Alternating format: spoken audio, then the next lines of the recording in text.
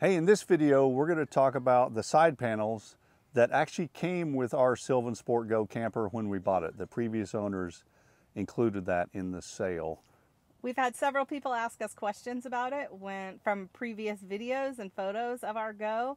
So we thought it would be great to just go ahead and kind of explain those and where they came from and where you can find the instructions for them as well. So let's check it out.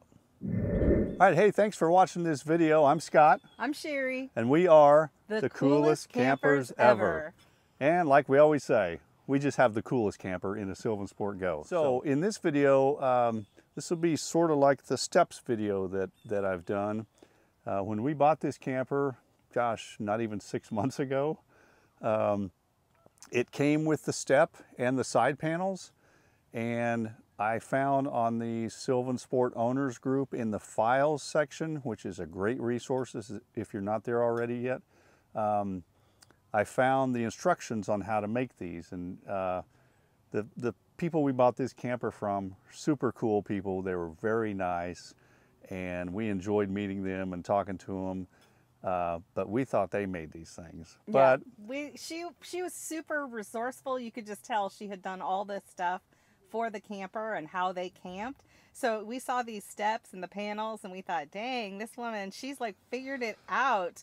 But we did actually find where she got all of that information. Yes. But she also, as you probably have noticed, went to the trouble to paint them in the Sylvan Go color green. Right. And so it all matches. And so we're super appreciative of that. But we thought we would pass it on and share how you can get those things as well. And interesting enough, the exact paint color is in the instructions on how to make these. So if you go to these instructions, we'll drop a link in the description. You'll have everything you need to know about how to make these side panels and the back panel. I didn't make them, but it literally looks super easy. Yeah, just some plywood, some 1x4s it almost looks like. Yeah, so, and I think in the instructions it says it's like a 4x8 panel, and a lot of places like a Home Depot will cut those for you. So if you went in with the instructions, you could probably even get those big pieces cut the way you needed them to. But what are the advantages of having the side panel?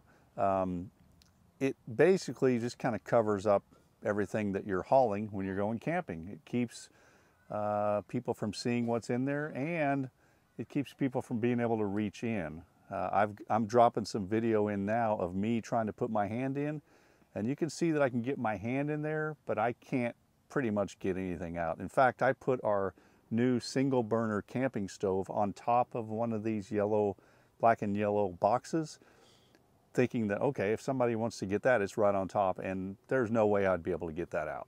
So yeah, and that's when you have the camper lowered to just like full utility trailer position. If you have it raised like we have in the past where our electric bikes and things are in there, obviously you could reach in. But another advantage of the side panels is just when you're driving in the rain, snow, muddy water, whatever you're driving in, the splashing isn't going to just completely douse all of your stuff. So it should also kind of provide a little bit of protection for your gear. All right, so one of the things that I don't really like about this back panel especially, this is what it looks like from the outside. This is what it looks like from the inside.